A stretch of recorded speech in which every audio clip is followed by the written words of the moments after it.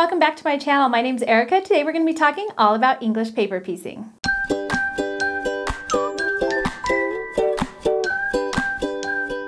So English paper piecing has quickly become one of my favorite things to do.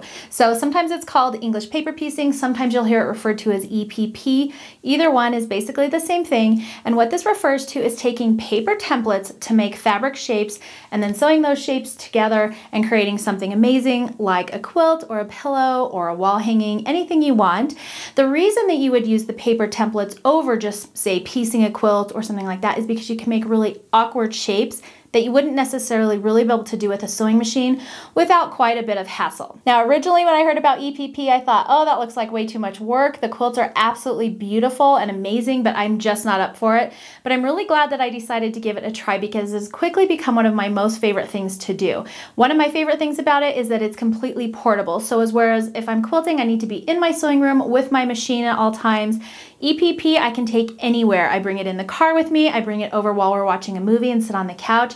I have all my supplies in one handy place and I can just sit there and still be stitching, and I like to be doing something when I'm watching movies, and so that really kind of fills that creative need, and it's just so much fun. And really when you're taking it small pieces at a time, it's not that overwhelming. So I'm going to be doing this series. We're going to do it in 3 different parts. In part 1, I'm going to be sharing all my favorite supplies.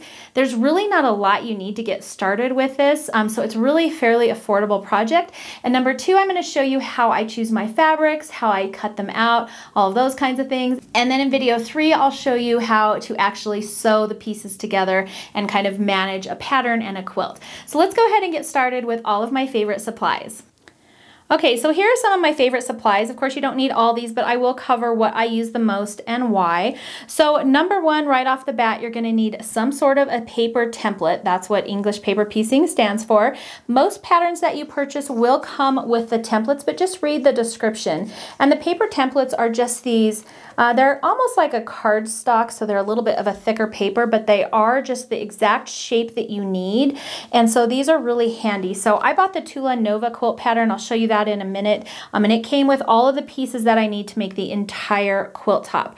Some patterns will come where you have to print them out and cut them yourself, so that's just something you're going to want to watch when you're looking at purchasing patterns. So the paper templates are definitely something you're going to kind of need in order to complete a pattern.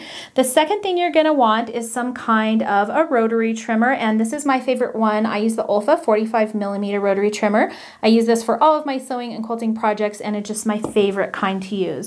The next thing that is handy, and this isn't a have-to-have, but I definitely recommend and love this. This is the Sew Daily rotating cutting mat. And why this is helpful, and you'll see it more in our cutting video, but this actually rotates really nice. And you might even be able to hear those ball bearings in there. It's not one of the kind that is kind of foam sitting on like a shape where you kind of have to turn it and it's hard. This thing literally will spin. So it makes it really nice and handy when you're cutting all of your pieces out. So I highly recommend one of those. But again, you don't have to have this. You can totally cut these on any of your self-healing cutting mats that you might already have. The next thing that you're going to want is some kind of a glue stick, and I am just using these Sew Line glue sticks. I know Sew Daily makes one as well that I've heard is really good. I have not tried hers yet, but it's basically just a pen, and it comes with refills, or you can purchase refills. So I purchased this pen initially, and I have since bought refill packs. The refills kind of look like this, and you actually put this inside the pin, and then when you pull it off, the glue kind of comes out. So the glue is in this white part, so I don't want to take it apart. But then you can see in here, it just goes right down inside your glue pin, and then your glue can just roll out like that. And then it'll roll all the way out. You can kind of see that tip right there. So you would just pop in a new one and then roll it down, and you've got yourself a handy little glue stick. And this is blue until it dries, so that's kind of helpful, and I'll talk all about how to glue your pieces. You can also sew baste your pieces, but I have found that the glue stick is just so much faster, and then plus I don't have to go back through and rip out all of my basting stitches or anything like that. So I'm a huge fan of the glue basting method. The next thing you're going to want is a nice little sharp pair of scissors. These are my favorite ones. These are OmniGrid 4-inch scissors. They're super sharp. They even come with this little end on them here, but they're really, really nice and sharp and small, and they're perfect to put in your bag, but you will just need some kind of little pair of scissors. The next thing you're gonna need, and this is a for sure need, is some kind of needle to sew with, and I like these tulip needles. These are size number 10. Applique needles, and they're just a really good size. Tula Pink recommended these in her video, and so I've just started with those, and so I really love them, so I've just kind of kept up with them. They're really nice and strong, so I don't find that I bend them a whole lot or anything like that. One needle lasts me for quite a long time. The next thing you're going to need is some fun thread. This is probably my favorite part right here, and it gives me an excuse to use all of my beautiful spools of thread that I have hanging on my wall over there. I just used to use them for binding my quilts, but now I can use them for all my English paper piecing pieces. And how I choose my thread, and I'll talk a little bit more about this when we do our fabric, but how I choose my thread is I just pick the thread that matches my fabric the best. I have a couple pieces of fabric right here. And so for example, for this piece, you've got some aqua color and you've also got some darker blue in there. I would probably go with the lighter of the two colors, so I would choose this kind of aqua color. And my rule of thumb is the lighter the thread, the harder it is to see on the pieces. Now that's of course if you have something that's kind of in between like this. If you have something like this where you've got the darker blue but it has a white background, I would still go with the white thread. If you have something that's really, really dark blue or a solid, then I would try and match that as best as I can with my thread. That's gonna hide any thread that you might have peeking out in your stitches, and it just makes it a lot less noticeable if your thread is matching your fabric. So go ahead and have a good excuse to go buy yourself some fun thread. Now as far as thread goes, I have tried a couple different kinds. Aurifil 50 weight is my favorite. I know some people recommend Aurifil 80 weight because it's a thinner thread. I found that I had a lot more tangling with that thread, and I also broke my thread quite a bit more, and it was really frustrating for me. So I have since stuck with the 50 weight thread, and how you can tell is the 50 weight has these orange spools. The 80 weight has these green spools, and it's just a thinner thread, and it's totally fine. I know people who love this, and maybe they're just more experienced with EPP than I am, but I really had a hard time struggling with this 80 weight thread. So definitely use whatever works best for you. The next thing that I'd like to kind of point out, and this is just sort of a nice to have, you don't have to, but I love these little Sew Tights sticklers. So these are just little sticky thimble pads that can go on your finger, and I just put it right here on the tip of this finger because this is the one that I use to kind of push my needle through my thread. And then on this side, they're kind of tacky. They also have some that are sort of more of a leather feel. They're like faux leather. I actually really love those as well. And they're just like these kind of leathery looking ones. And I'll try and link both below. But I do like both of these quite a bit. They're just really comfortable to wear, and I like that they're reusable. So as soon as I'm done, I'll just take it off, and I'll usually just put it on the outside of my needle case, or in my travel to go case, I have a little piece of vinyl on there, and I can just stick these on the front, and then they just stay in there, and then I can put them back on. So I like that they're reusable. They're nice and handy to have, and they definitely kind of save your fingers. So let's talk about these templates really quick. So these are Tula Pink templates that I got from the quilt pattern that I was going to originally do. And so they're just these acrylic pieces. They're the exact size that you need to cut your fabric to. And then you can see they match. Each one of them matches one of my template pieces perfectly. Now, she has a little bit larger of a seam around. I know some EPP people like to do a 1/4 inch seam around theirs. I find that I kind of struggle a little bit with that because it's just not enough fabric for me. So I actually really prefer having a 3/8 of an inch seam around the fabric around the outside of my template. So you can do whatever works for you. These templates are completely optional, but they are so handy when you're cutting your fabric. And so not all EPP patterns will come with templates like this. Some do, some don't. But especially awkward shapes like these kites are really so much easier when you have a template to follow. And so I went ahead and invested in these. Of course, they up your price for this project a little bit more. I don't regret getting these at all. I use them quite a bit, and they've just made my cutting a lot easier. So again, that's another optional. And then last but not least, I wanted to share this is a mandatory for me, but I did have to get some reading glasses. These ones are just, I think my mom got them for me from Hobby Lobby or Walmart or somewhere. I don't know. But they're just super cute, and I really can't stitch Without them, I really need to be able to see what I'm doing. And at this point, I definitely need a little bit of help seeing those tiny stitches. So the next thing I want to share with you is this Stella Go light. This is one of my new favorite acquisitions, and this light is so great because I do a lot of my English paper piecing in the evenings, and so I just need adequate lighting, and especially if we're watching a movie, I can just put this right on my chair and it can go over my lap. It's not bothering everybody else, but it gives me really good light.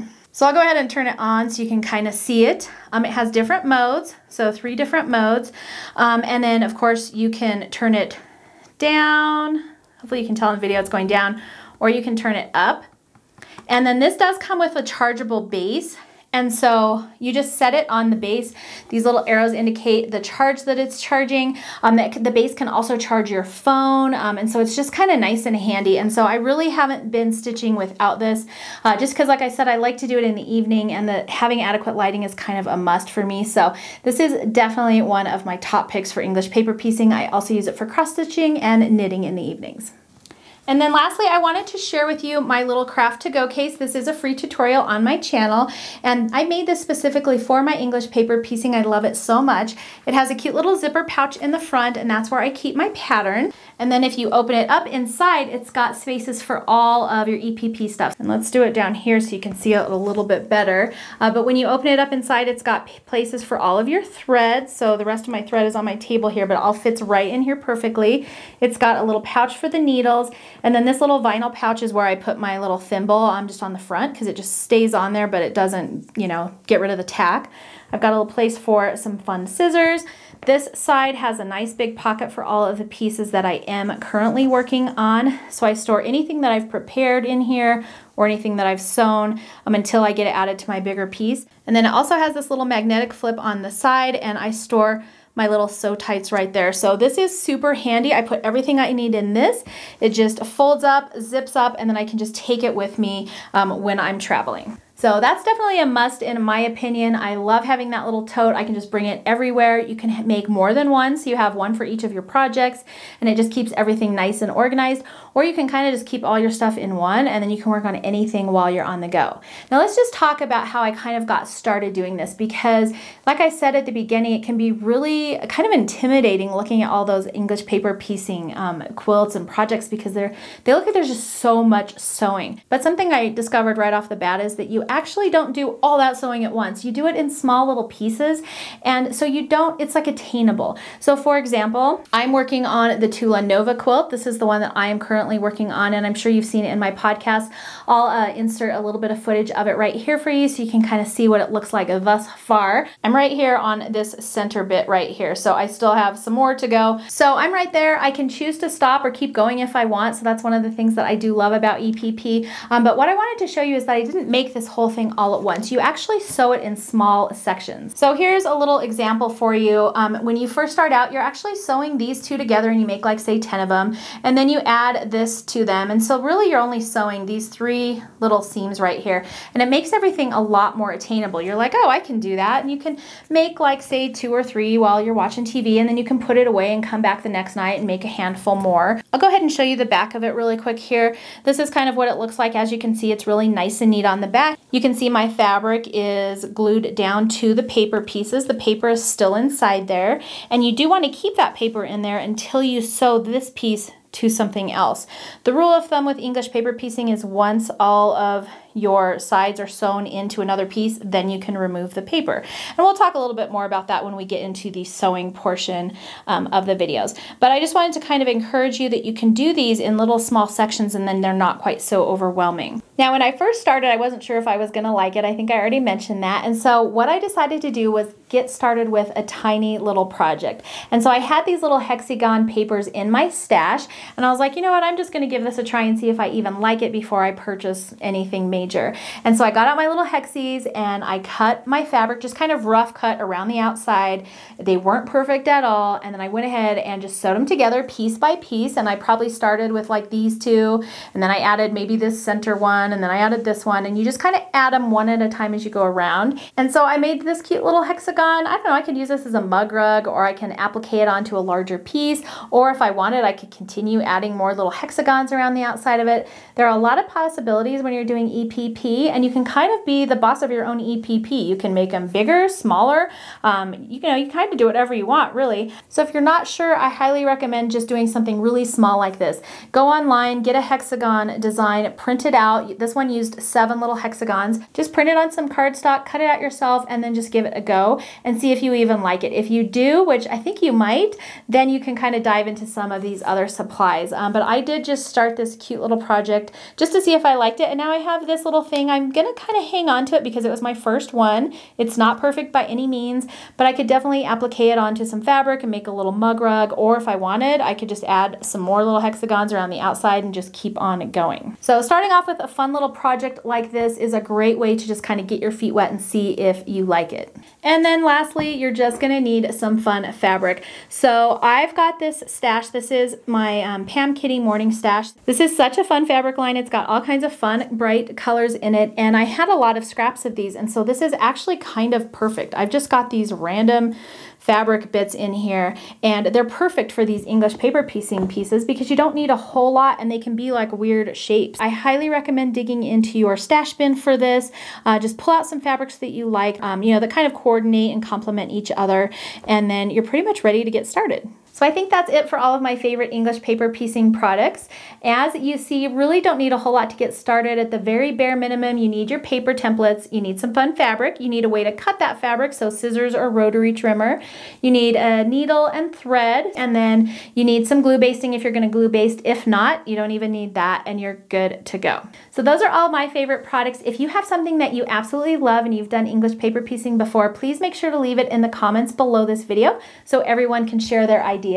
I hope you enjoyed this video. Thank you for watching, and then stick around because part 2 will be coming next, and we'll be talking about our fabric placement, how I choose my fabric, and how to cut out our pieces. So thank you for joining me for today. As always, if you like this video, please make sure to thumbs up and subscribe. You can also hit the notification bell. That way you won't miss any of my upcoming fun videos. Thanks so much for joining me today, and I will see you next time.